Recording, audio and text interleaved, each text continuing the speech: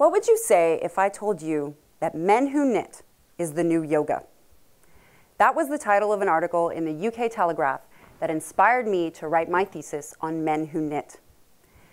I count myself to be a very lucky grad student because I combined my own love of knitting with my interest in masculinity studies.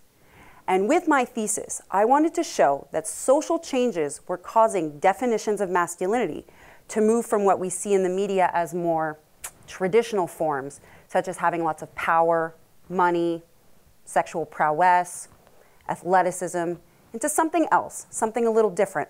And I couldn't put my finger on it at first, but then I had the chance to interview 15 amazing men who shared with me what masculinity means to them.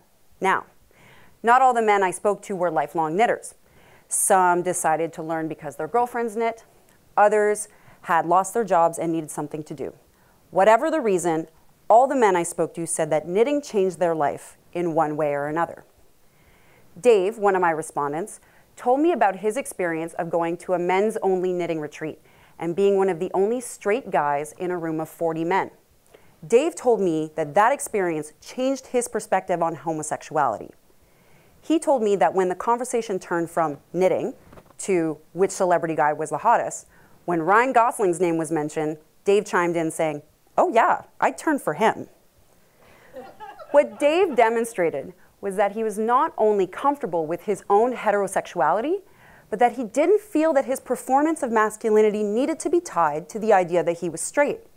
Now, he celebrates with his new friends every time a state changes their laws on gay marriage, and he even told me that he was able to be accepting and open when his own daughter told him that she might be transgender. James, another man I interviewed, told me about a time that when his daughter got married, he wanted to be part of the celebration in a different way than dads tend to be.